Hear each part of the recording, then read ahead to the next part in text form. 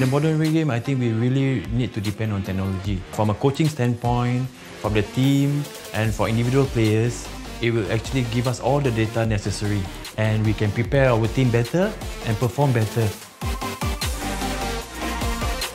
One of the key technology we use here is UWB positioning. It's actually called ultra wide band. We will be using an optical sensors on the trackers and also some positioning sensor on the football as well.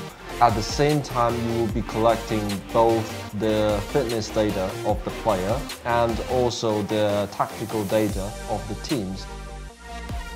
Both my kids, Janavi and Mallar, were really excited with the use of technology. I think the benefit of the tracking system is to basically help motivate the kids. It's an overall technology which actually kind of helps tracking, be it be a team game, be it be an individual performance. Perhaps who knows that the tracking system could really make them someone really big sports player in the coming future.